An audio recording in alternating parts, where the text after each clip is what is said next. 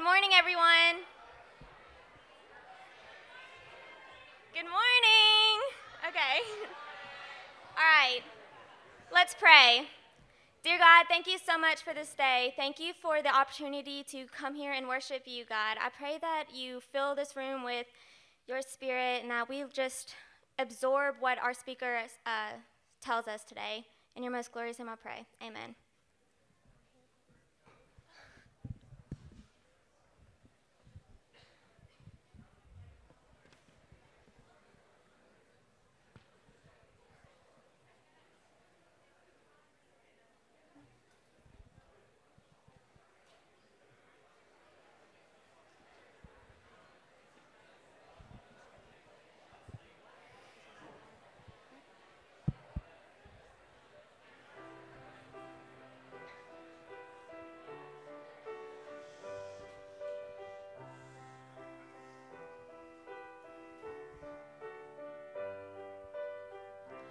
I am guilty,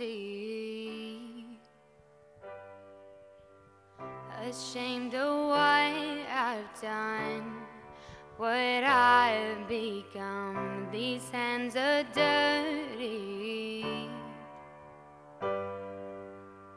I dare not lift them up to the Holy One.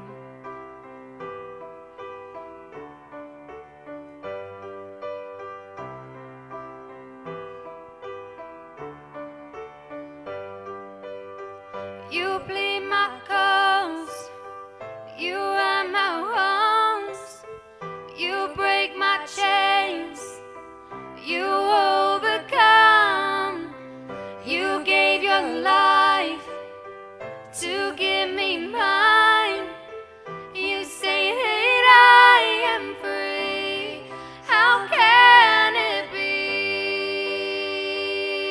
Yeah. How can it be?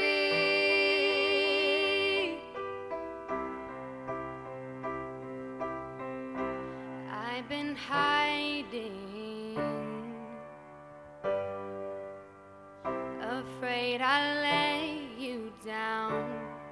Inside I doubt that you still love me, but in your eyes there's only grace now.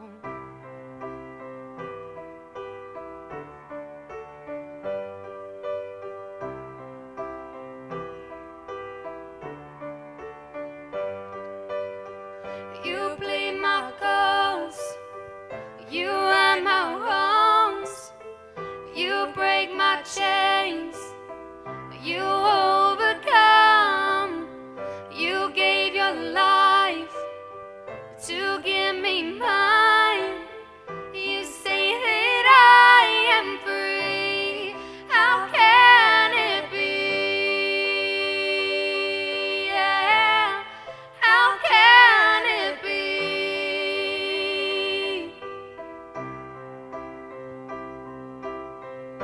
Though I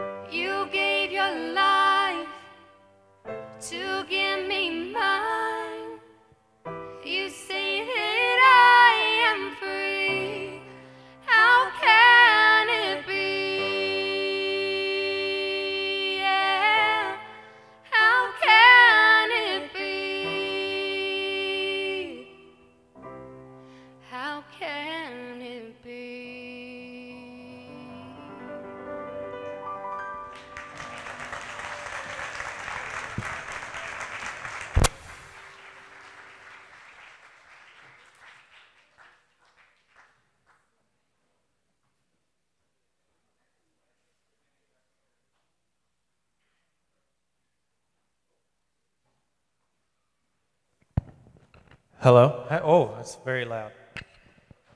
Hey, so let me pray for us to get started. Would you pray with me? Father, Son, and Spirit, thank you so much for this place and the opportunity that we have to gather together to hear your word spoken. I pray that you would prepare our hearts to hear it, that we would be good soil. I pray that you would speak by your Holy Spirit through Luke, and that we would hear the truth, who is your Son, and it's in his name we pray. Amen. Would you guys please help me welcome my good friend Luke Sadler?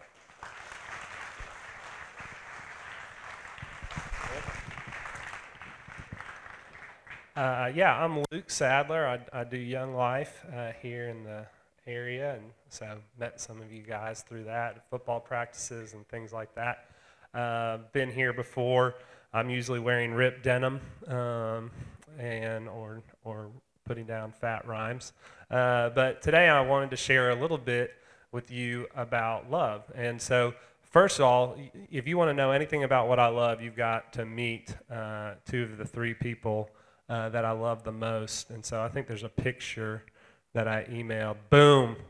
Happened. Look at that. Married out of my league. Gentlemen, that is the goal. Out of your league. And we did that. Look at that guy. That's Micah. And he's representing Tennessee. That was when we beat Georgia. That was a good day. That's good. But Jess and Micah, I love them so much. I love Jess because she, for a number of reasons. A, she's my wife. B, she's an amazing cook. C, she's stinking gorgeous. Look at that. She's my best friend by far. I can't even list the reasons that I love her. And we could just be here all day. It'd be great. And then that's Micah. And I love him because he's my son. And that's it. That's the only reason. There's nothing he can really do for me. He's not very good at having conversations. He doesn't make me breakfast in the morning. He pretty much just sleeps, cries, laughs and smiles sometimes, which is really nice, and then uses the restroom on himself and on me. And so that is really all he can contribute. But I love him because he's mine. So when we think about love, that's a loaded word. Sometimes when you think of what is love, maybe you think of, what you see on Mondays and Wednesdays, Man Crush Monday, Woman Crush Wednesday, that's a pretty popular spot where the word love is thrown around.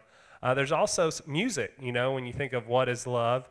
And I think I sent a song in. This might be a little bit before your time. But you can give me a thumbs down if it's a go, or we're going to delay some time. It's from that movie, A Night at the Roxbury. I don't know if you've ever seen that movie. Will Ferrell, Chris Kattan. It's really old school. If you just full blast from the beginning, you don't have to fade it in or anything like that. Yeah, start it over, full blast. You don't have to fade it in. I need the very beginning. You were so close. We were there. What is love? Oh, there it is. Baby, don't hurt me. There it is. Don't hurt me. Oh, No more. that's good. And we can fade it out. See, that was way too much time for that. But is that it? If that's it, if that's all there is to love, that it's a nice feeling that you get, that it's something you can fall into or out of, it kind of makes me not so surprised why so many people split up after saying they're in love, because it's just kind of like, oop, I tripped and I fell out of love, and if that's all there is to love, it's kind of makes us ask the question, is this it? Is that all there is? And so maybe you're also frustrated with love because sometimes the people who love us are the ones who hurt us the most. And so we think, yeah, I'm done with love. I've tried that. That didn't work for me. And so what you've kind of maybe set your mind on is, as long as I'm happy, as long as I feel good, As long as I've minimized pain in my life, then I'm fine. Screw love. Don't need that. However, without love, you're going to miss out on the best things that life has to offer. I promise you, you're going to miss out. And so if you're thinking, that's a little surprising because I feel like I've only gotten the worst that life has to offer because of love. You might be thinking of another song. You might be thinking, what's love got to do with it? But instead of another song, contrary to popular belief, love is more than a feeling, more than an emotion. Love is actually a person. I love in John, in his first letter, in the 4th chapter, he says this. He says that God is love. And he says that we love one another because love is from God. And whoever loves has been born of God and knows God. And he says that we love because God first loved us. And so that's a really cool picture. But maybe that doesn't vibe with you. You don't picture God in any sort of real way. Or if he is real, he's definitely not loving. And that might be because you've been hurt by somebody who said that they love God. Or you've just been through something incredibly painful and incredibly hard, and you can't imagine God being real and loving and letting you go through something like that. Well, this is what I know. And Jesus said this in his when he was with all of his friends. He said, I'm going to give you a commandment, that you love one another as I've loved you. And so he says, hey, love each other as I've loved you. And so it's like, well, how'd you love us? And he said, greater love has no one than this, that someone lay down his life for his friends. So he loved us by showing us the greatest love that there is, by laying down his life for us on the cross. And so you think, well, what does that mean? Why, he loved the world. Yeah. Well, actually, he didn't just love the world. He loved me. He did it for me. And he loved you. He did it for you. As hard as it is to believe, if you were the only person alive that Jesus would have still died for you, because he loves you. It's who he is. He's love. And luckily, he only had to do it once. If he had to do it 1,000 times over, he would have done it. But once was enough, and it was finished. And so if you're ever tempted to think that nobody cares about me, nobody cares about me, God does. He does. If you're ever worried that nobody loves you, I think we can confidently speak that at least one person does. Jesus does. And whenever you're afraid that you're all alone, you're not. Because the Holy Spirit's with you. Because he's everywhere. Paul describes love to the Corinthian church, but whenever we think about knowing God as love, I kind of like to change the words around a little bit. And so this might sound familiar, but also a little different. Jesus is patient and kind. Jesus does not envy or boast. Jesus is not arrogant or rude. Jesus does not insist on his own way. Jesus is not irritable or resentful. Jesus does not rejoice at wrongdoing, but rejoices with the truth. Jesus bears all things, believes all things, hopes all things, endures all things. Jesus never ends. Is that the Jesus you picture? When you think you've screwed up too much, do you see Jesus being patient and kind towards you? Or do you think that he's just disappointed in you and mad? Well, it looks like he'd be patient and kind. When we come across someone who doesn't believe what we believe, and we think of the question, what would Jesus do? Do you picture Jesus not being arrogant or rude? Man, that's a hard question. I mean, I feel like a lot of times when I get on my Facebook, arrogant and rude are the exact words that kind of go along with people talking about God. So that can be frustrating. So often I've been asked the question, if God is loving, then why did he let sin happen?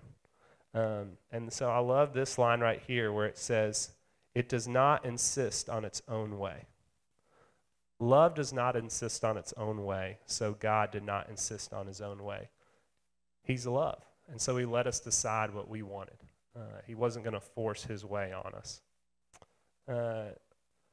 God, at the end of the day, bears all things, believes all things, hopes all things, endures all things. God never ends because love never ends, and God is love. So you're free. You're free to love because you have been so loved.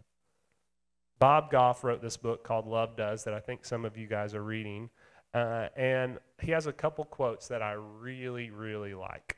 One is that we will be remembered more for our love than for our opinions, and to give away love like we have a whole closet full of it.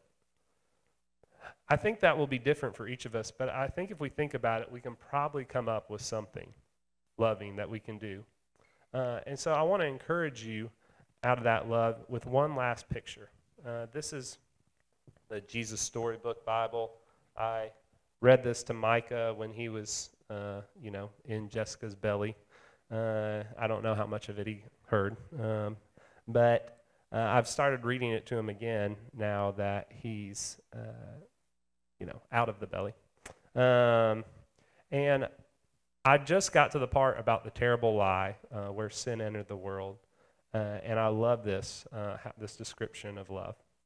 And it says, God loved his children too much to let the story end there. Even though he knew he would suffer, God had a plan, a magnificent dream. One day he would get his children back. One day he would make the world their perfect home again. And one day he'd wipe away every tear from their eyes. You see, no matter what, in spite of everything, God would love his children with a never stopping, never giving up, unbreaking, always and forever love. And though they would forget him and run from him deep in their hearts, God's children would miss him always and long for him. Lost children longing for their home. You see, we're at most home when we're in God's love. And we have this hole in our heart that we'll always be trying to fill until it is filled, and until we let it be filled with his love for us. And John also says in that letter, he says, in perfect love there is no fear, because perfect love casts out fear. Because fear comes with it this thought of punishment. But in love, there is no punishment. And so if you're afraid of God, if you think God is disappointed in you or doesn't like you or is just kind of looking down at you like this, just throw that out. That's the devil trying to give you a messed up, twisted picture of God. God loves you.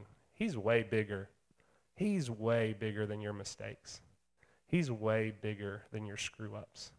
He's way bigger than your sin. And he loves you so much. And so if you wonder if God's proud of you, if he has purpose for you, if he cares about you, if he sees what you're going through, he does. He is. And he always will be. Let me pray. God, thanks for loving us. Thanks for amazing people to love like Jessica and Micah. And thanks for one another that we can love. Thanks for our greatest friends. But also thanks for the people that are hard to love, the people that remind us of how you love us. Because I'm sure sometimes it might feel like I'm hard to love, but God, you're so much bigger than that. You love us with all the ease, that you see past our failures and shortcomings, and you see the best of us. And so I pray we would live like that we would live free, with the freedom that you've set us free with. In your name we pray. Amen.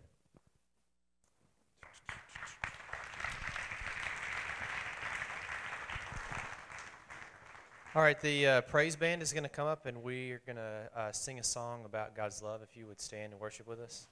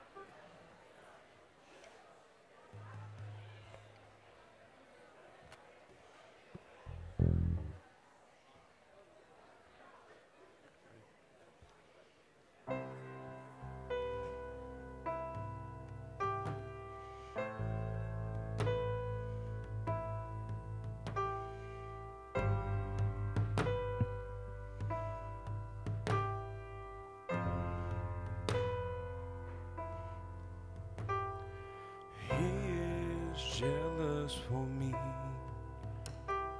And love's like a hurricane. I am a tree bending beneath the weight of his wind and mercy. And all of a sudden I am unaware of these afflictions eclipsed by glory. And I realize just how beautiful you are and how great your affections are for me. And oh, how he loves us all. Oh, how he loves us. How he loves us all.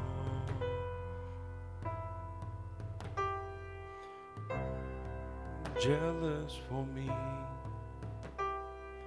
Love's like a hurricane. I am a tree bending beneath the weight of his wind and mercy. And all of a sudden I am unaware of these afflictions eclipsed by glory. And I realize just how beautiful you are and how great your affections are for me. And oh, how he loves us all. Oh, how he loves us. How he loves us all. Yeah, he loves us. Oh, how he loves us. Oh, how he loves us. Oh, how he loves. He loves us. Oh, how he loves us. Oh, how he loves us. Oh, how he loves. And we are his portion, and he is our prize, drawn to redemption by the grace in his eyes. If his grace is an ocean, we're all sinking. And so heaven meets earth like an unforeseen kiss, and my heart turns violently inside of my chest. I don't have time to maintain these regrets when I think about the way he loves us. Oh, how he loves us. Oh, how he loves us. Oh, how he loves. He loves us. Oh, how he loves us. Oh, how he loves us. Oh, how he loves. He loves us. Oh, how he loves us. Oh, how he loves us. Oh, how he loves.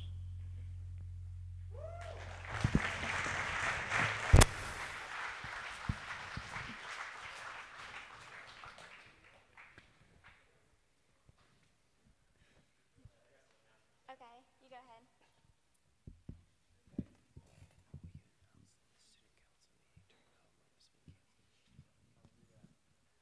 All right, let me pray for us.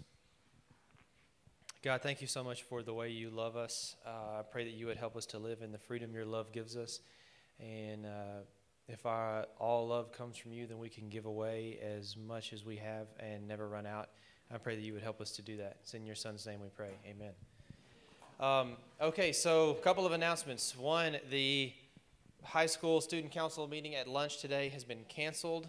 If you are in the high school student council, speaking of the high school student council, you need to stop by the library on the way to break to sign something. Also, YoungLife is this weekend, this Saturday at my house. You guys are all invited, and you should all be there, high schoolers that is. So the Tennessee plays Alabama at 2:30, rather than, that's right, go Vols. I'm gonna be honest. I'm real nervous about the game, but that's just the way it is. Season's not going very good. At least we didn't win last weekend, or didn't lose last weekend. Guess we didn't win either. So we're going to watch the game at my house. Kickoff is at 2:30. Come over to the house. We're going to watch the game. We're going to have YoungLife at halftime. It's going to be great. Everybody's invited. And I don't have a TV. Luke is bringing the TV, so don't worry. It's going to be there. All right, go to break. You're dismissed.